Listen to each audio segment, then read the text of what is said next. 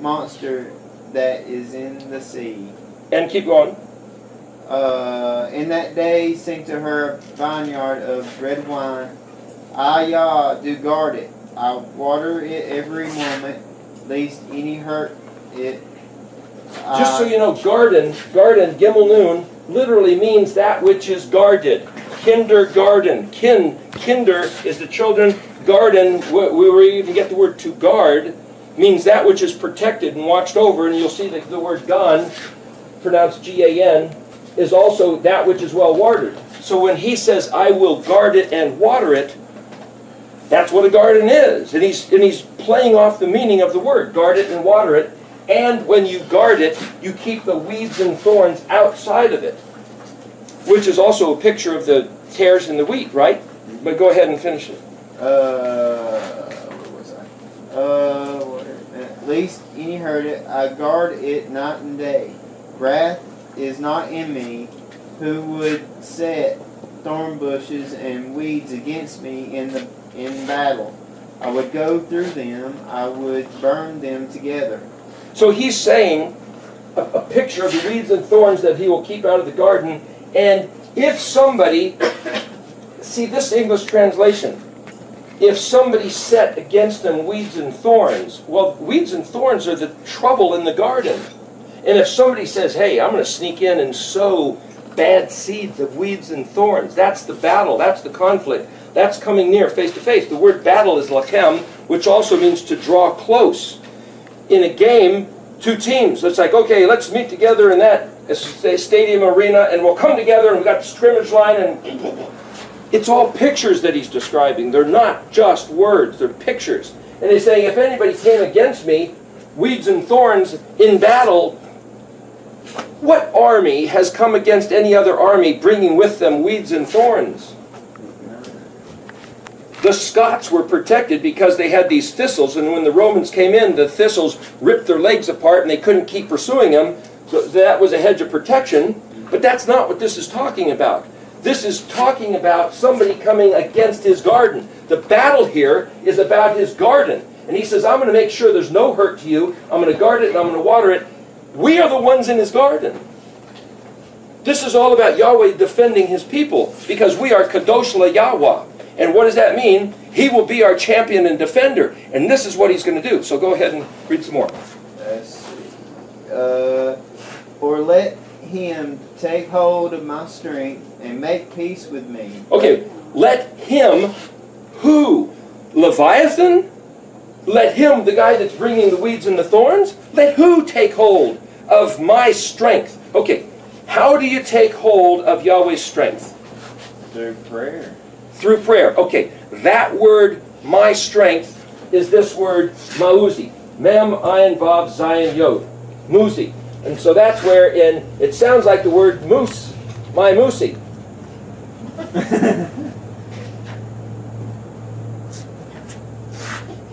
Where's Rocky? How do you, what part do you grab a hold of? The horns of well, they're wild. You either have a choice between the neck or the horns. Well, like I said, you could grab a hold of some other part. Here, right. This is the only way to do this study. I'm trying to show you something here. Okay. Does somebody, who has a red dictionary that wants it? Rebecca, do you want to read what the word, here's the thing. Read the word ayin, vav, zayin. Let me tell you, there was a three-letter verb root in the middle. This is the prefix, the letter M, which means place, or it turns, like the word to know, it turns it into a noun, which is knowledge. So this letter, mem, takes a concept and makes it a noun, but it's a non-substantive noun. Knowledge is certainly a noun, but you can't put your finger on it, right? It's immaterial. Okay. That's what the letter mem does. The word garden is that which is guarded, but you stick a mem in front of it, and you get Megan, or Mogan or Megan, and it means shield. What is a shield? A shield is the object which does the guarding. So you picture a knight with a shield. This roof shields us from the rain. This light shields us from the dark. That tarp shields us from the sun beating in. They're all shields. A road can shield a fire from jumping across it and burning. It's concepts. Concepts. That's when Rad was talking about the concept of the pencil versus the description. It's yellow, it has a point, it's got an eraser. Okay, so that's what the letter mem does in front of a word. This suffix at the end basically means my, but it's not necessarily meaning my, the guy who's speaking. It might mean my, referring to the word itself. The three-letter verb root, like I said, you can stick yods and vobs in between other consonants, and it's like wild cards, adding or elaborating, but that means the root is the word ayin zayin. It's pronounced, or the letter equivalent of the ayin is the O, and the letter equivalent is Z, and you're reading that direction, so that's like the land of Oz. The guy who wrote the Bible, the guy who wrote The Wizard of Oz, Frank Baum, that's a Hebrew word, I believe that's his name, Land of Oz is the place he's talking about here. Who would have known? The land of, that's kind of like mem, but instead of Oz, it's Oz. Okay, so. To take or seek refuge? Okay, this is the word she's reading, the definition of ayin, vav, zayin. To take or seek refuge. What else does it mean? Anything else? To be brought into safety? Brought into safety. Can you look up the word, probably Sonic Dalit also. While she's looking that up, does somebody else know how to read this?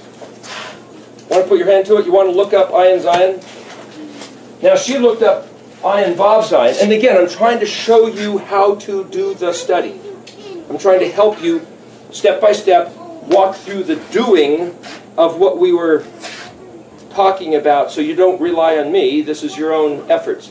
And we're not using the concordance, and we're not using the Septuagint, we're not using a library full of books. It's just simply, he read a thing in English. If I showed you written in the Tanakh that that's this word, and then you look up the word in the dictionary. So, you have ayin zayin there? I think it's on a different page than the first page. Zayin is the 7th letter. So if you have to know the alphabetic sequence, you have to know where ayin is. It's the equivalent of our letter O. So it's the 16th letter.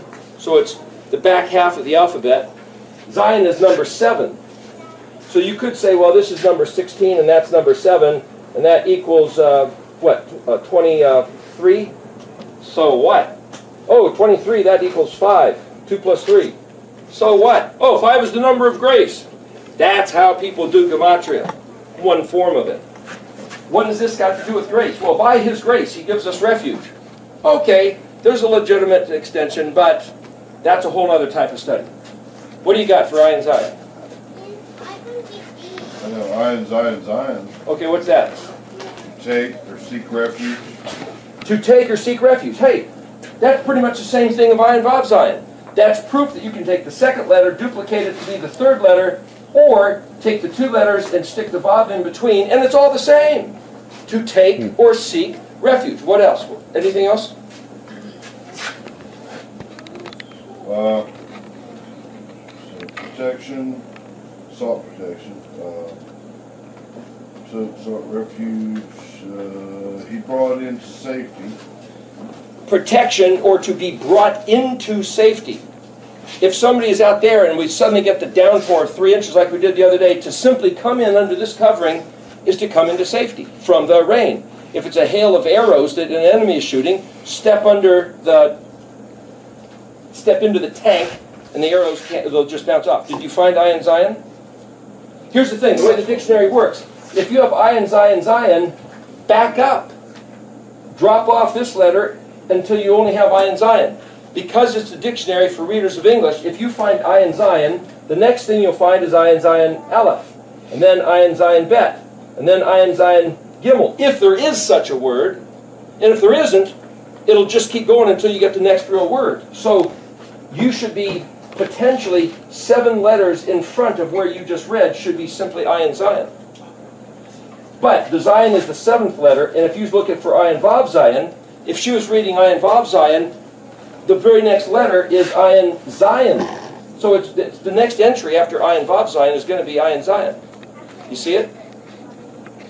Want me to show you? Hang on. That's Ayin Dalet. That's Ayin Dalet. That's Ayin Vav, so it's after that. Ayin Vav Zion. That's Ayin Vav. Ayin Vav. Ayin Vav. Ayin Vav Lamed. Ayin Zion. Here. So you have, read those things, read that, and that. That's all Ayin Zion. Strong, firm, mighty. Okay, hang on. Strong, firm, and mighty.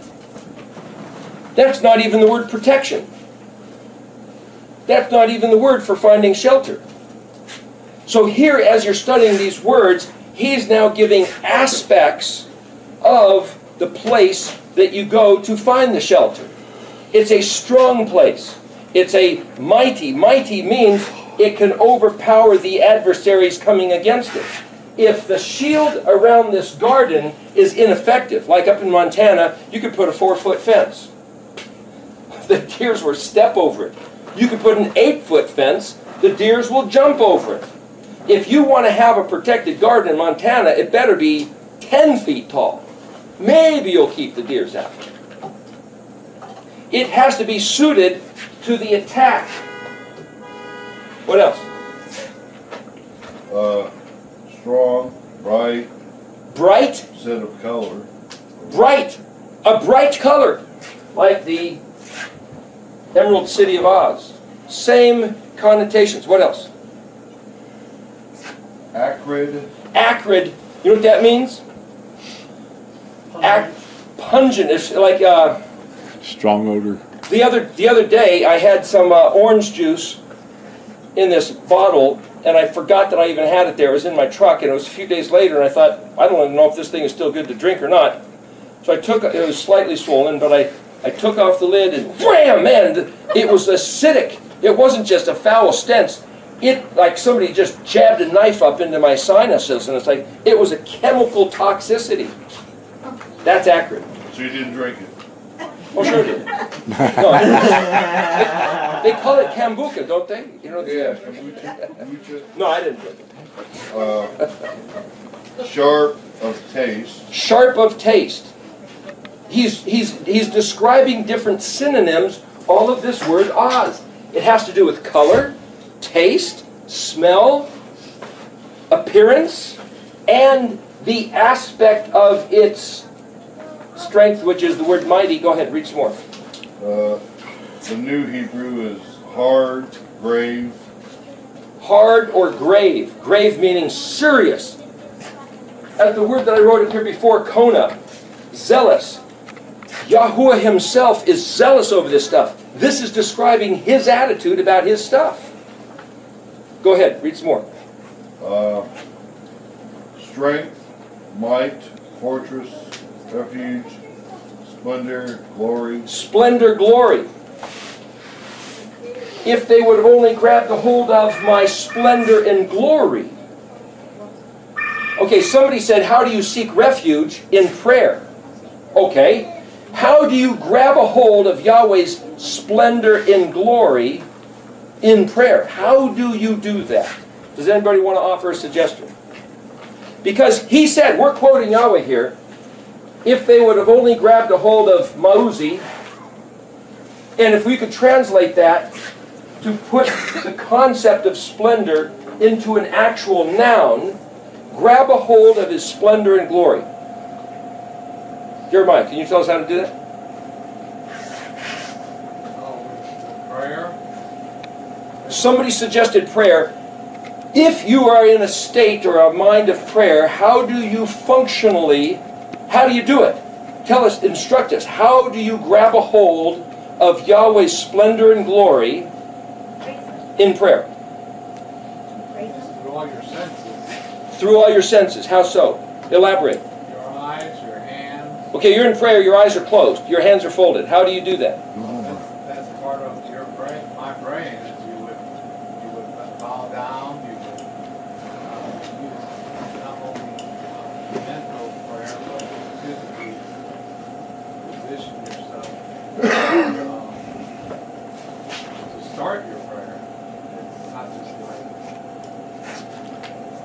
up and saying a few words, but when you're looking for his kadosh, his glory, I guess you would take it all, take your all.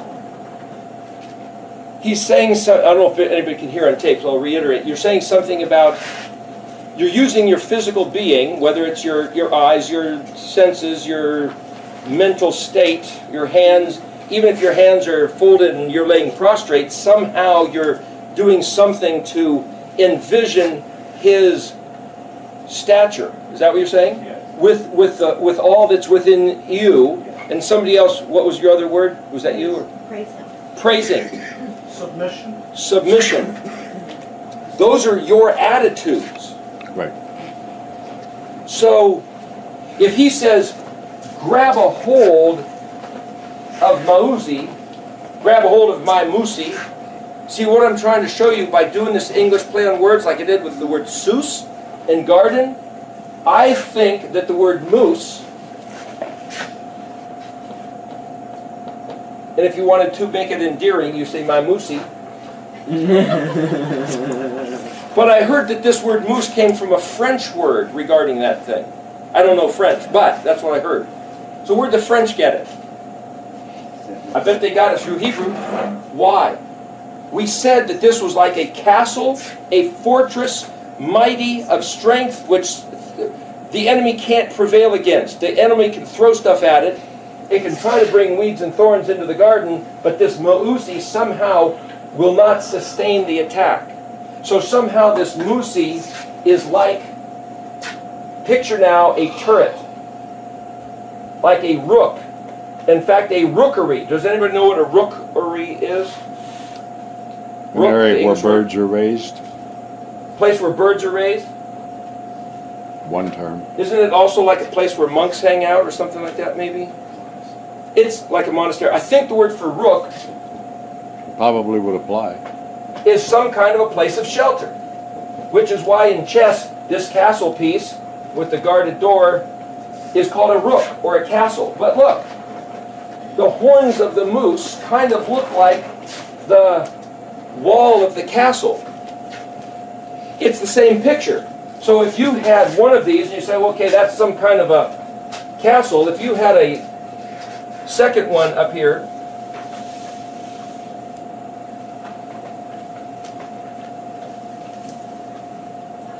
and then you put another wall in between, say you didn't even have doors here, and then you put the door here, you can say, boy, that's a pretty strong fortress. If anybody comes up here, they're catching it from both sides with defense. It's kind of a statement. It's kind of like this big, hey, that's the letter het in modern Hebrew, which literally means a fence. So in Paleo Hebrew written like that, we could study the shape of the letters as another thing. But that's a pretty powerful look. That's the look of this guy. His mouth here where the, that's the door. This is the door in between the two antlers. And we're just playing with words. Okay, what else? Links, you're going to... Okay, you can read the... what else did he say about this? I don't know how to read I that. don't either. Here. Sorry, I thought you were done this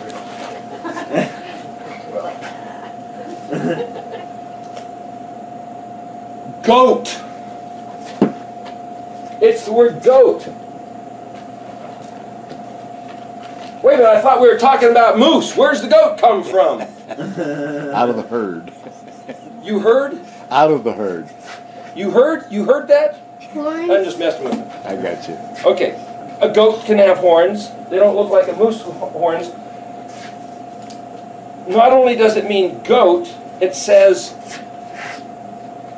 the Akkadian word enzu, according to some scholars. Now here's the benefit of this dictionary. It's telling you other languages of the Middle East of ancient times, related words, and here's what some scholars, whoever they are, says.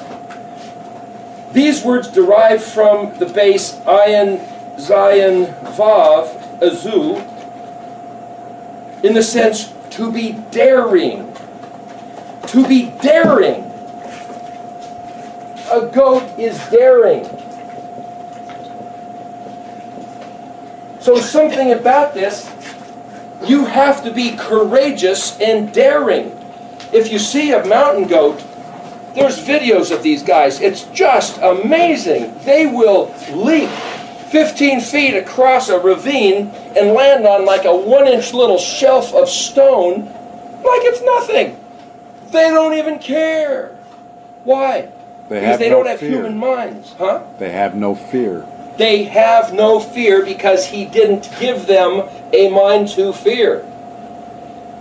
Why don't we jump like that? Because he gave us a mind that's afraid and then tells us, don't be afraid. It's like, oh, come on. So he specifically wants us to engage a mental activity. And whether that mental activity is in prayer or not in prayer, but just having an attitude of contemplation, somehow to grab a hold of his mosey, we have to be daring to go to the, as it were, land of Oz, because this can mean the land or the place of Ayin Vav Zion, which is Ayin Zion. Where is the land of Oz? Okay, so Rebecca, you were going to look up the word Het Samik Dalet. Remember, Het is like this castle wall, and then we have Samik Dalet. You want to look up? No, you want to? No, okay, I'll look up. Hey, that's good. I wish I did. Can I make a suggestion? Sorry. Sure. What I'm seeing you coming to is the strength we can exhibit is to reflect to him all of his strength. So everything that he says his characteristics are, if we reflect those to him in prayer, we're daring and we are without fear and we are having a mindset that is the same strength that he has told us about. Okay, so when we're talking about the treasure map yesterday, saying each one of these letters represents a state of mind, an attitude, a position, which is his attitude and position. And as we then assimilate as our being, as our consciousness, as our frame of mind, the meaning, also the picture of each one of these letters, we become like him. Right. And therefore, we reflect back to him himself. And you could say, well, that's pretty darn narcissistic of him.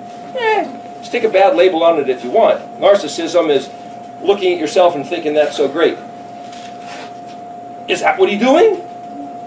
He designed the greatest stuff and gave it to his people and says, I want you to dress up in my stuff. There's another verse somewhere, I can't tell you where it is offhand. Literally, that's what he said. He designed a type of clothes, which are the Moedim, and he says to his wife, hey, I designed these for myself, and I think they're pretty spiffy. I would like to see you dressed up in them. And so he gives this clothing, this garment, this robe, to his wife, and his wife goes, are you kidding me? And she looks around and she sees the neighbors wearing something else, the Assyrians and the Egyptians. And she goes, this is what Israel did. So, you know, I'd rather dress up in their clothes. So she takes the thing that he gave her, drags it through the mud and throws it in the fire, and then makes laws to say anybody who dares to dress up in those robes is going to be called a criminal and thrown into jail and despised, and then dresses up in those clothes of the Egyptians and the Assyrians and thinks, hey, this looks nicer. Then she comes to Yahweh and says, hey, what do you think? And he says, I think that stinks, and I don't like your attitude.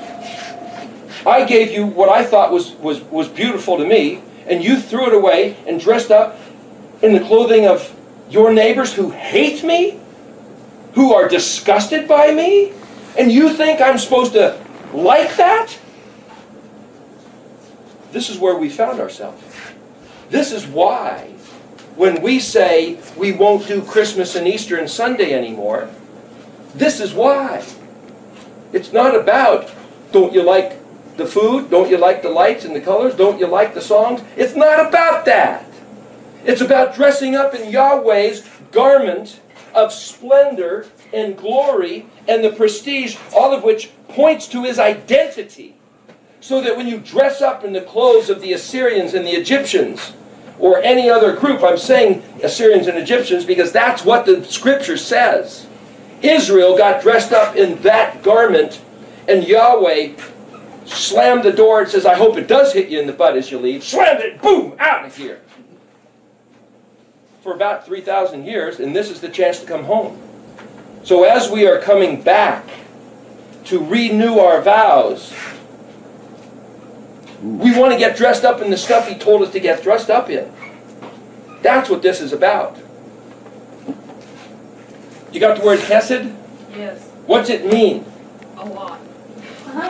You want to come close enough to the camera or speak loud enough that people who are watching this can appreciate what you're reading?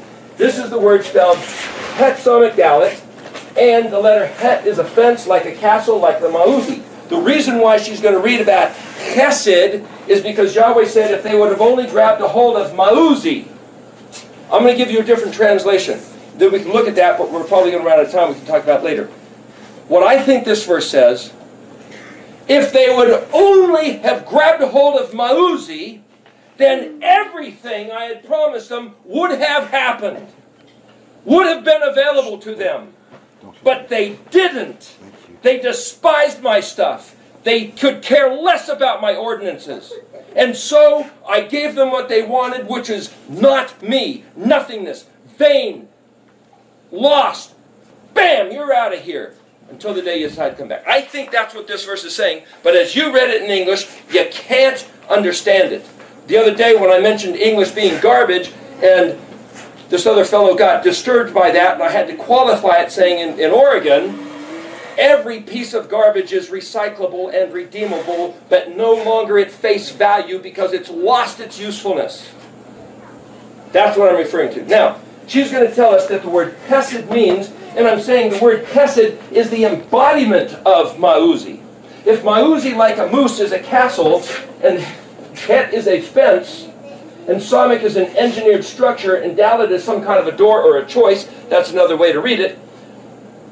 And if it means refuge and to find protection and strength, okay, what is all the meanings of the word hesed, if you want to just kind of read through them? Kindness, goodness, mercy, affection, lovely appearance. All the rest of it? Keep going. To be reproached, ashamed, That's the opposite, kind of, sort of. reviled, put to shame, insulted. To be kind, to be pious, to show himself kind. Shame and ambivalence. Okay, not only does it mean, just don't go close your book yet. Not only does het samek dalet basically mean kindness, it's referred to as tender loving kindness, but it's also shame and reproach. So what is it? Okay, you want to read the word for het samek. So in the dictionary, she read het samek dalet, and if you erase the dalet, should be just a word or two before het samek dalet. What does het samek mean? Sparing. Sparing. What is it to be kind? It's to show sparing pity, right?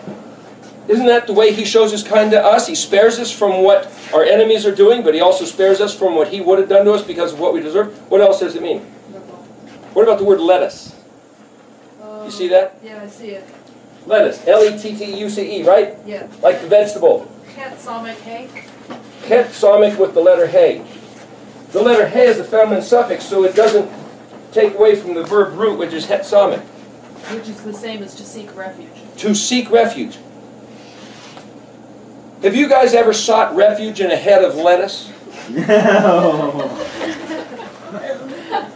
Now, if you had some sort of cancer, and I've heard that if you squeeze down and you drink spinach and you drink wheatgrass and broccoli, I mean, you can find refuge in green vegetables in a certain condition. Who's going to find refuge in a head of lettuce? Who's going to do that?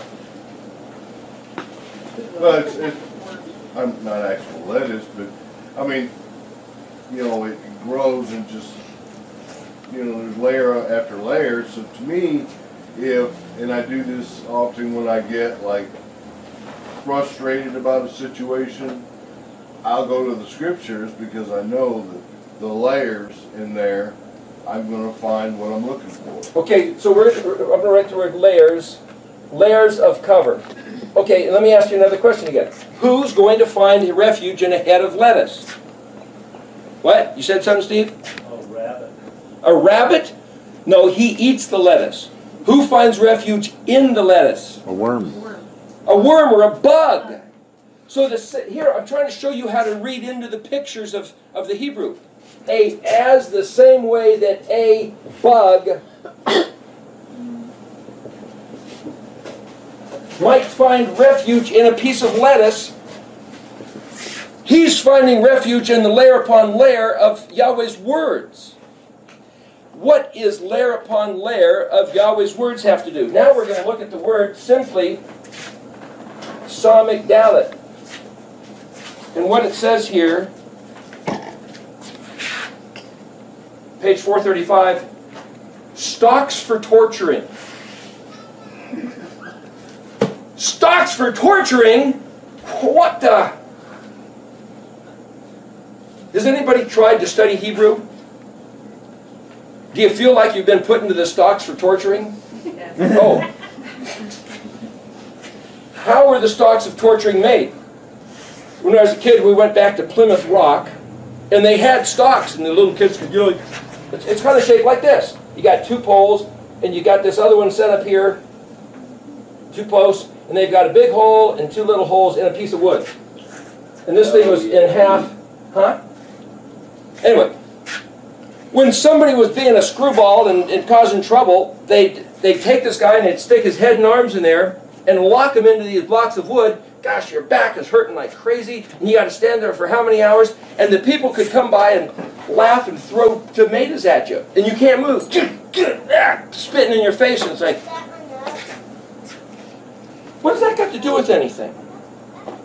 That's Psalmic Dalet. It's also where you get the word Sodom, Psalmic Dalet Vav Nun. A wicked sinners. What's that got to do with stocks for torture? If I keep looking, let me see if there's Psalmic Dalet Vav Dalet. Nope. Psalmic Dalet Yod Dalet. Nope. Psalmic Dalet Hey. Nope. Psalmic Dalet Nun. Block, anvil, tree trunk, or axle. Psalmic Dalet Resh. If I take Psalmic Dalet and put Resh, that's the word Seder. You know what a Seder is? Everybody know what a Seder? What?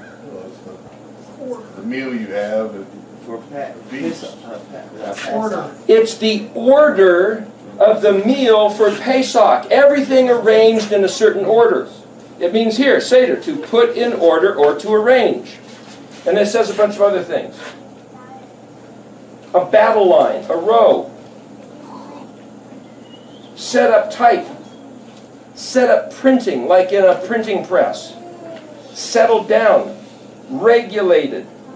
Order, arrangement. Typesetter. It's also Sedra, with at a hey, the weekly portion of the reading of the Pentateuch. It's the Parashah readings. The layers of cover of reading Scripture. Let's stick a Vav. Remember how we say we can stick Vavs and Yods? Let's stick a Vav in between Psalmic and Dalet. Shouldn't change the word at all. So I have to know the alphabetic sequence. So I'm looking at Psalmic Vav Dalet. That would be on page 437, I think. And it means to consult in whispers, plastered over or whitewashed. Council, secret council, or assembly. Psalmic Dalet, Vav Dalet Yod Sodi means secret or privacy. Secret. You ever heard of the 4 levels of reading Scripture that line up with PRDS, which is where we get the word paradise or pardes? Pashat, surface level. Remez, where they're talking about the allegorical. Drash, D, is where you're consulting. Mid-drashing is the place of drashing, where we're bouncing stuff back and trying to figure out what this is trying. And then you've got the S, the sod, secret. This is only when we're consulting in whispers, and as Brad Scott calls it, family secrets. You can't know these things. You can't talk about these things. They're covered over layer upon layer. Layers of cover How does the bug find refuge in lettuce? Layer up for layer of cover. That you got a blue heron coming in trying to find somebody to eat. He can't find it because he's layer upon layer of colors. How do we grab a hold of the mauzi of Yahweh? By digging into the layer upon layer of the layers of His secrets. And remember, it has to do with words. It has to do with the engineered structure. Why is this Samigdalit? Because the way the human body has been designed, here's something for the head and the hands. Why was Sodom called that compared to Samigdalit? Because they those guys take the engineered structure of the human body and do something other than what Yahweh had commanded with it. Based on the design of the human body, you get Samigdalit Mem. Once you start looking at this engineered structure of the words, you'll see why everything is called what it's